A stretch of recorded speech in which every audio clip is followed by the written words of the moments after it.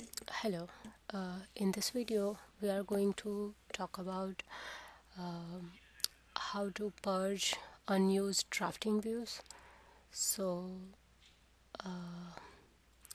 for example, here you can see there are a lot of views, but not all of them have been used in this sheet.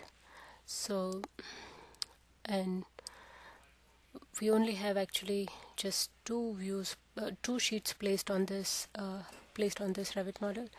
So how do we find out that which all views are not used in the Revit model?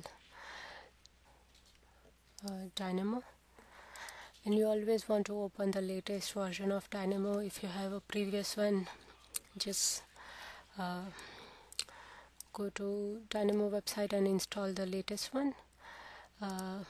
If you then to open the file, you can either go to echo, or other one is located in local server over here in San Jose.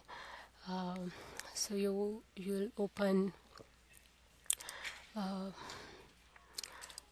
list of unused views for Dynamo.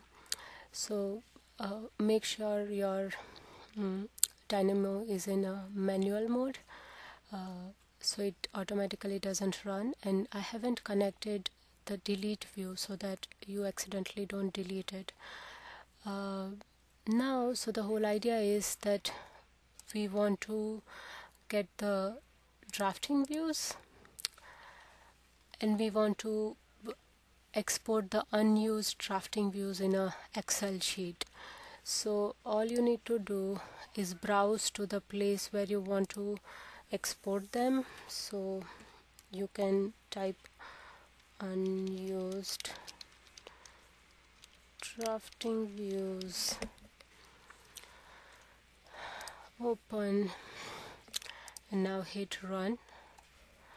Once you run it, it will populate your Excel with all the drafting views that are not used. So here is a list of 126 views that are in the Revit model, but they are not placed on any of the sheet. So it's sort of a good way to check how many views you already have in your Revit model, but that are not used. So now what we can do is we can place this input into delete view, and you will notice that all these views will be removed. We want to make sure that these are drafting views. We are deleting it and hit run.